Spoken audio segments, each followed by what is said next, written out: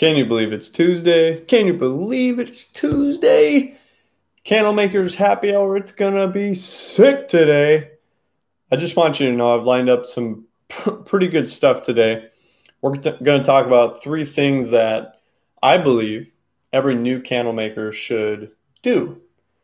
And I'll talk about what they are and why I think it's true. It's going to be a great show. I'm happy you're all joining me. So let's jump right in. I hope that you have something to drink, something to keep yourself entertained, either hydrated or in some cases dehydrated. Though having a happy hour on a Tuesday, who knows? I've been made aware my Instagram connection is relatively weak, so I apologize to all of you. Bear with me. If you need to catch the replay, YouTube is definitely the place to go. But it will be posted on Instagram as well. So if you're not following, or if you want to follow, that'll be at Instagram, at Armatage Candle Company. No spaces, no dashes, nothing like that. Armatage Candle Company, just like there's links everywhere. So today we're going to talk about advice. And selfishly, I will say that all the advice that I'm going to give is really just advice I wish I had when I first started out. I think this is good advice for getting into the craft, learning how to sell, learning your identity as a candle maker, and figuring out just how does all this stuff go together and what am I going to do with it. And so my journey into candle making, honestly, I was walking down an aisle at a store and I saw the price of a candle and I said, holy cow, that candle is it's like 25 bucks. Like there's no way that it costs $25 to make it. I bet I could, if I learned it and I made my own candles, I bet I could turn a pretty good profit, or I could at the very least, save a lot of money. And so I set out on this adventure and learned, and I made a candle, and my first candle, honestly, was horrible. I was like, okay, maybe there's a little more to this whole thing than I thought. Well, here's the honest truth. You can make mediocre candles with mediocre effort. It's not hard. It's really not hard to make a mediocre candle.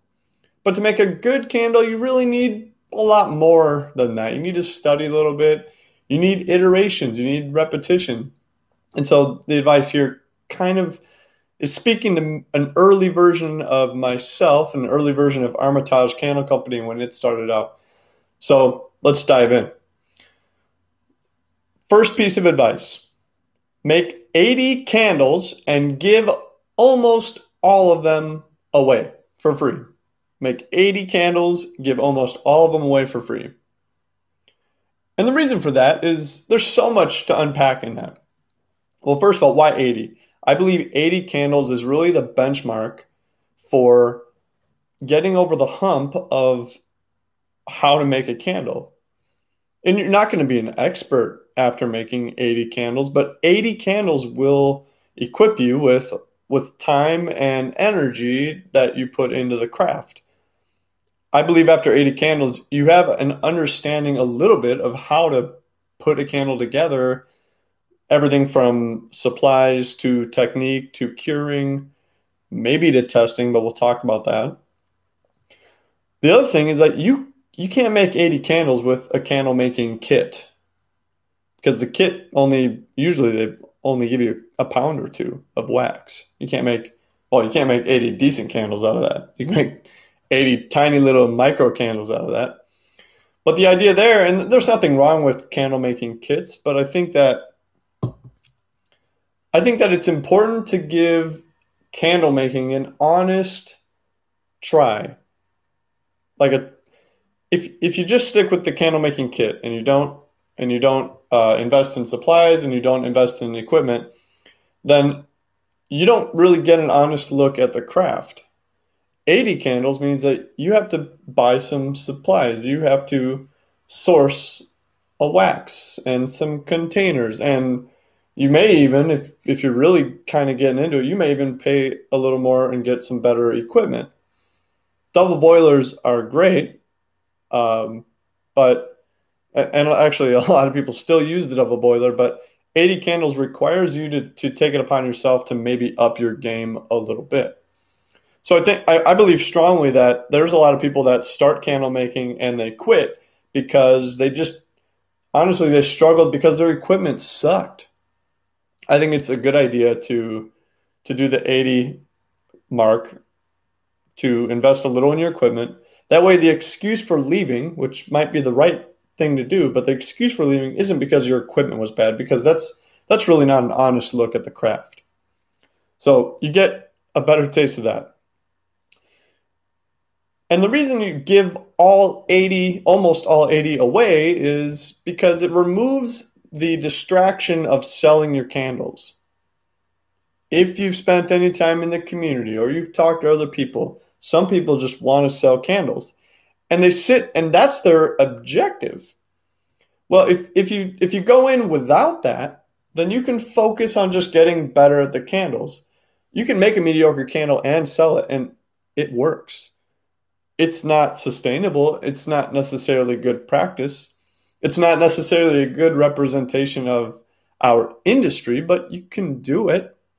And so the advice of 80 without selling is to remove that as your focus. That way you're not like trying to shortcut your way to a product, or at that point, I'll say a commodity that you can sell.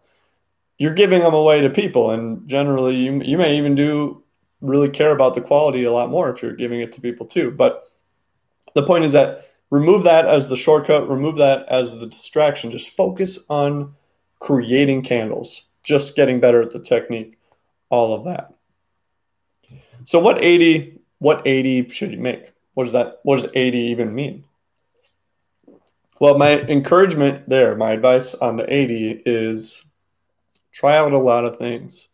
Try a lot of different fragrances so you can see the impact of different fragrances on your candle. Try a few different wicks. Try different containers if you're doing container candles. I'd say also go a little outside your comfort zone. Maybe try making a pillar or some wax melts. Get a little taste, at least get a taste of everything you think you might be interested in right away. Like there's enough of the finer points to candle making that you can really give a lot of things a shot. And maybe if you're like intent on making a soy wax candles in the future, try making a paraffin, just so that you can understand that little part. So 80 candles, and put as much spice and variety into that as it makes sense for what you're doing. So that's my first piece of advice. Make 80 candles and give almost all of them away. But why almost all of them? I think that it's important also that in this phase, you also learn to test. You need to learn to test your candles, not only for their performance, how well they smell, but I think it's a good idea to figure out how to make a safe candle. And there's a lot of resources out there. There's tons of resources, and a lot of them are really good on how to test your candles. I happen to have some of my own that I freely share with the community, anyone who wants it. But learning the basics of candle testing and what works and what you need to look for and how you adjust, I think that's a very valuable skill, especially if your focus is to go into sales and to make candles that you can sell to someone else. So the ones that you don't give away, burn for yourself. And in some of those, if not all of them, test them. This is my quick plug on testing is you can get a free testing template that tells you what markers to look for and how long to burn. And it's specifically for container candles. I know that that's generally the most popular. And it pulls in the industry standard requirements, but it also has a few other things to look for. And if that interests you in any way, if not just to copy paste it into your own, you can get that for free by going to Armatage Candle Company /burn test, burn-test, and it's yours, along with an entire library of other freebies that are yours as well. Okay, so second piece of advice, stay organized in a way that works for you. We are all designed differently. We all respond to emotions differently. Some of us are emotionless. My wife may say that I'm emotionless sometimes. But the deal is, because we all have differences, I don't want to encourage you to take notes or label your candles or test the way that I do. I would say find a system that works for you. So staying organized in a way that works for you covers a few categories of candle making. It first covers, I'll say, the way that you record your processes, the way that you know that you were successful, or the way that you would consider that what I'll say a learning opportunity or a failure, to be blunt.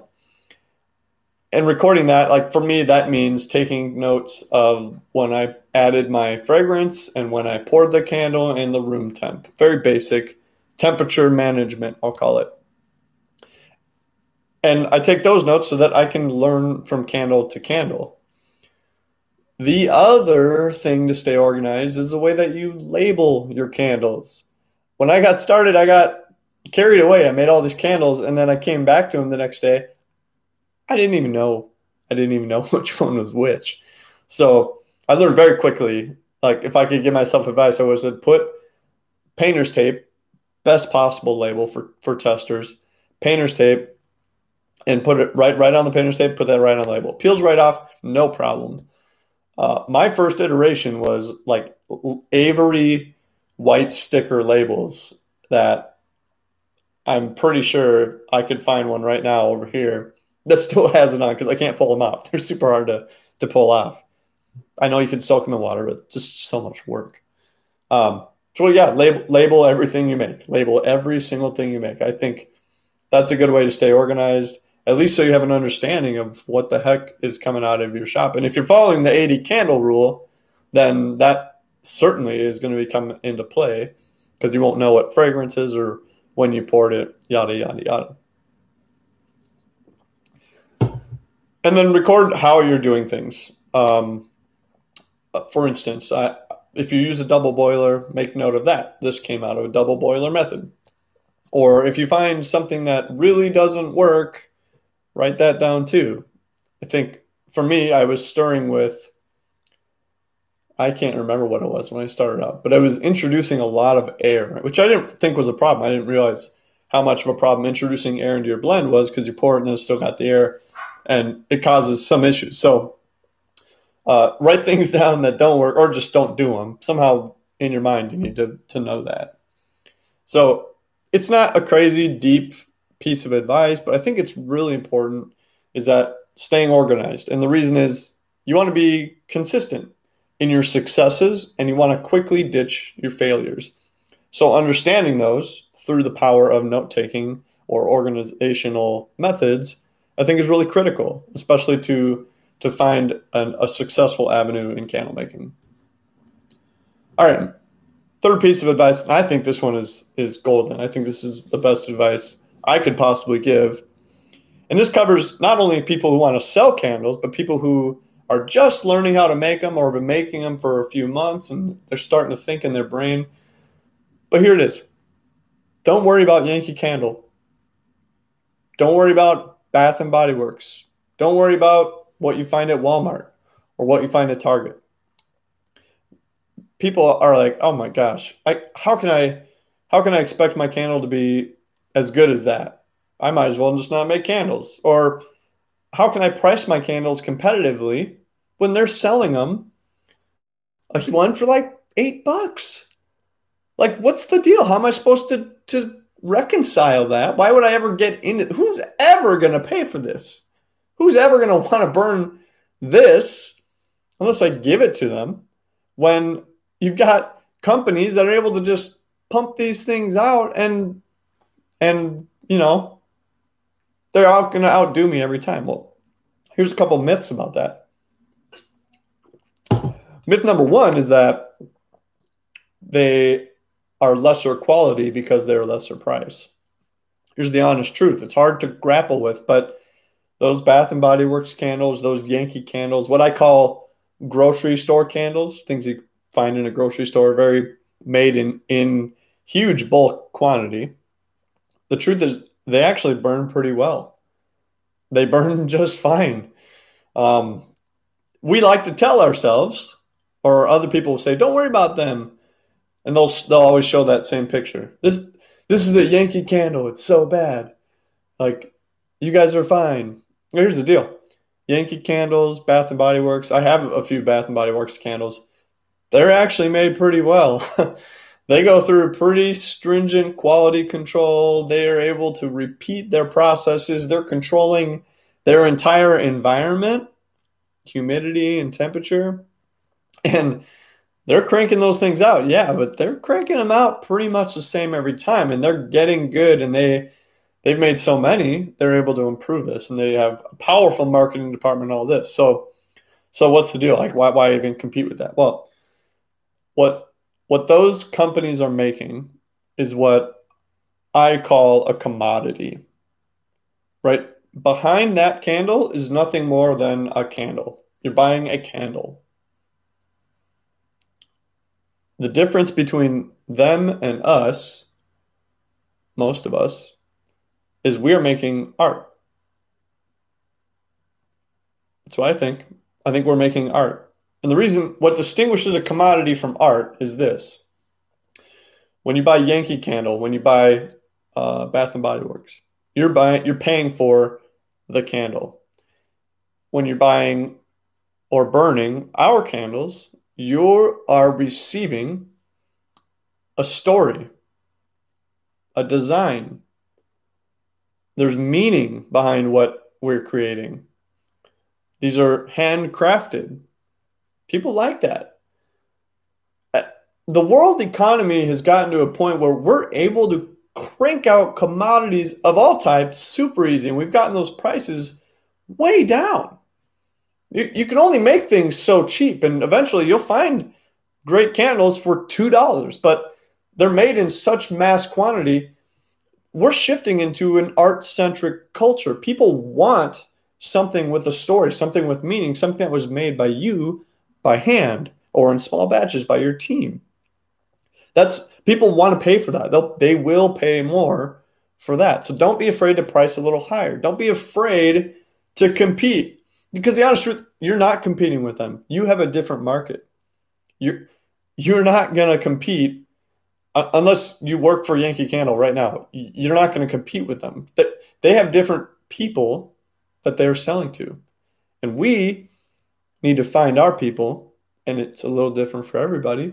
We need to tell them our story, make them a promise with what's coming out, because this isn't just a candle. If you want a candle, go to the grocery store or go to the candle store, the mega candle store. That's fine. There's nothing wrong with that. But we're looking for an audience that treasures our work and treats it as art, because that's what we're doing. So don't wrestle with, oh my gosh, there's big companies out there that are making these candles for cheap. Don't worry about them. Don't worry about them. It's only going to put you in a position where you feel lesser, but you're not. You're putting time and energy in, and people want to pay for what you're doing.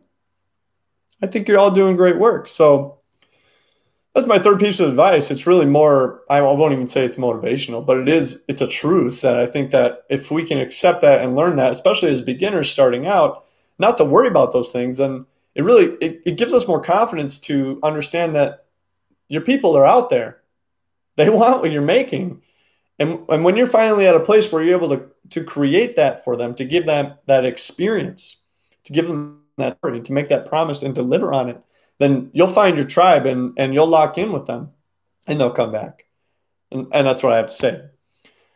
So Q&A, if anybody's got any questions, now is the time to ask. Yes, absolutely. It's a labor of love. Yes, I love that. That's a great way to put it. So another quick mention, the burn test template is yours for free. Go to armatagecandlecompany.com/burn test. There's also a note-taking template if you're like, oh, I should stay organized, but I don't know how, and I don't know what to write down. I've got you covered. There's another template on the website as well for you. If you're watching a replay, the link is in the description for that as well. But that's at armatagecandlecompany.com/notes. It's a PDF. You can use it. If not for inspiration, how many of us are getting these free things and we're like, it's not really for me, but I like some of what's in there. That could be this for you. I'm not offended. I just want you to find something valuable to help you out. And that's the truth. That's what actually Armatage Candle Company was built on. It's the resource I wish I had when I was starting out. Even when I was a few months deep and I felt like I knew what was going on, I still have questions. Today I still have questions. Speaking of questions, here we go. Instagram. Should you put a lot of work into naming candles? Well, I think so. I think that the name is a great place for you to express your creativity and to tell a little bit of a story about what that candle is. And I think that the name also, it's okay to name it after the fragrance oil or the fragrance that it is. And I think that that's actually pretty appropriate in some cases. For me, I like to draw inspiration from the fragrance and try to tell a story. A while ago, I had a candle that was using the library scent from Candle Science, pretty popular. And I was like, I don't really want to call it library. If you go to Etsy, you'll see like 1,000 libraries. So I named it Pages. Not all that creative, but it is like different than that. And I have a little tagline on there. It's the whole thing. But I did that as inspiration for that. So I think name is a good place to really push it. And if your brand is focused on something else, then the name is a hook into that to be a subplot of the story of your company and what you're doing. Great question. Another question here. When should I put the wick in after pouring the candle wickless? That's great. I just did a video on wickless candle testing. And I believe that as long as the candle is cooled, you can put the wick in. So that could be 24 hours. Even if you want to cure it longer, you can put that wick in earlier. And I think that works just fine. I personally haven't had many problems with doing it that way. So that's kind of what I do. Made a candle Sunday. Haven't put the wick in yet because it needs to cure right. I think that absolutely fine. Another way you could do it, actually I do this too, is I label it with the wax and the date. And I don't even want to admit this publicly, but I have a candle calendar to tell me when things are ready. Because I like to have things in flight. I'm not patient. I don't like waiting. So I try to always have those things going. But on my candle calendar, I'll know that candle with this, I always have an ID too. So on the ID, I will then add the wick that I intend to test right before doing the test, or like maybe a day before doing the test, but right at that moment. So I can make the decision at that moment, because sometimes I've got other candles, same blend and everything, that I already tested a wick in. So getting ahead of myself, if I'm kind of regularly testing, I'll do it right before. So I hope that helps. But I think that really you can put it in as long as it's hard, because the curing process will continue, and you're simply inserting a wick. You're only taking out wax, not adding any. So you shouldn't have to worry. I wouldn't worry about anything there going sideways. When will my candles be ready for purchase? Ooh, great question. Here's the deal. I'm going to be launching Q4 sometime in November. Stay tuned. The best place to look for that, if you care, is going to be through my email list, which you can get on at Armatage Candle Company. Instagram, there will be promotions as well, but if you want the inside scoop, join my email list. You can do that if you've gotten any of the freebies, but you can also just do it by going to the website. It's all over the place. And if you sign up, you get a bunch of crap, and you might think it's crap, but that's fine. I don't. I think it's actually valuable stuff. I think it's good. And that candle collection will be extremely limited. Extremely limited. So you'll have to get in on the front end. Great question. So here we go. How can you determine the correct ratios of making your candles, and or do you have classes available for first-time makers? So the first half of that, ratios, I'm assuming that's if you're building out a collection, how many of each individual candle type in that collection should you make? That's a hard one to judge. For me, I'm a data-driven person. So I'll start with a risk-free amount, an amount that I'm okay with selling zero of if it comes to that. And then if they all sell, that tells me, well, I should restock maybe with a little more, depending on how long it took. If they do all sell, but it took a year, then that one's probably not coming back. But if they all sell right away, they do that. And I do that to balance my risk. If I don't create more than I can afford to lose on, then I don't have to worry about it.